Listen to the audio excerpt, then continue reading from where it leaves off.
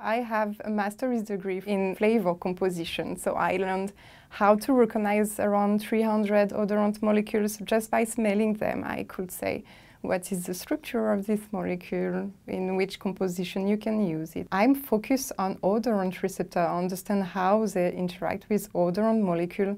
So I see this odorant receptor activated in cells, and also I can reproduce this activation at a molecular level on my computer, and with both tools I can really understand how this machine works.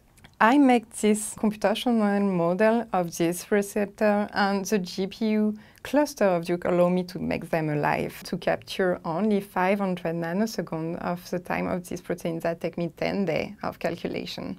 This molecule, we cannot see them with microscope, so my computational microscope focused on these proteins allow me to see things that we are not able to see in an experimental way for the moment.